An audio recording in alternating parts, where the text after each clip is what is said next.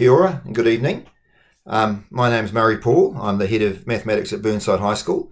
I just like to take a couple of minutes to talk about Year 12 maths at Burnside and the transition from Year 11 to Year 12 maths. Well, the first thing to say is that up to Year 11 maths is compulsory. In Year 12 it isn't. However, about 85% of our Year 12 students at Burnside do take one of our 3 mathematics courses.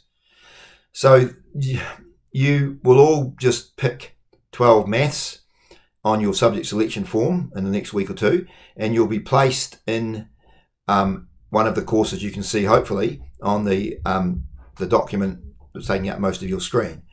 So the 3 courses we have, the middle course is 12 MAT. Now this is the algebra and calculus course. It's a bit like 11 MAT. It's got 3 externals, algebra, calculus and probability, and 3 internals.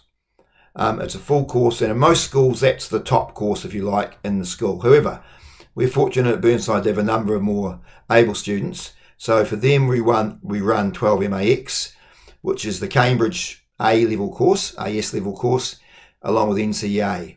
So those of you who have come through Cambridge in Year 11, if you get 80% in your end of year exam this year, you'll be offered the chance to go into 12 MAX. Typically, we have about 85 students, 3 classes of 12 MAX. That's what we've got this year. The third course is 12 MAS, the stats-based course at the bottom, and that has 1 external, the probability stats external, and then 5 internals. Now, if you look at the arrows that go from Year 11 through to Year 12, you've got, depending which course you're in Year 11, you've got access to 1, 2 or 3 of those courses. Those are in 11 MAX. You get to choose which one you go to. MAT can go to 12 MAT or 12 MAS. Most of 11 MAH, if they choose maths, will end up in 12 MAS, but a bit of extra work you can end up in 12 MAT. Now you're probably aware that maths in Year 13 splits into calculus and stats, which are 2 separate subjects. You can do one or both. If you look on the far right hand side, there's a list of university subjects that calculus is required for, and underneath that a list of university subjects that stats is required for. Very briefly, the engineering, architecture, physical sciences, computing require calculus, and the biological sciences, psychology, social sciences require stats. Health science is a little bit different.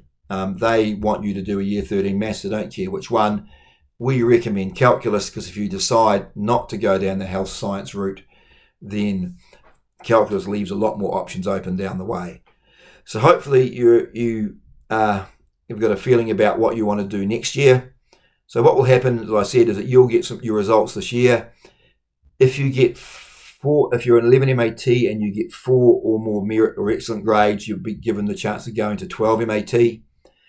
And to get to 12 MAS, you've got to pass the probability external and chance and data, and you've got to get 16 credits in total in your year. So you'll be placed in a class. If you come back at the start of next year and you find you're in a course you don't want to be in, you can go and see your dean or come and see the math department in D1, and we'll have a look at your results and a bit of a chat with you. Some students who do quite well in 11 MAT know that they're going down the social science route, so they want to do stats, for example. So hopefully that makes things a little bit clearer. Have a good look at the spreadsheet, have a look at the subjects on the right, ask your math teacher, and come and see me your D1 and D1 or Mrs. Pooch in D1 if you've got any questions. So good luck with your subject selection and good luck with the rest of the year. Thank you.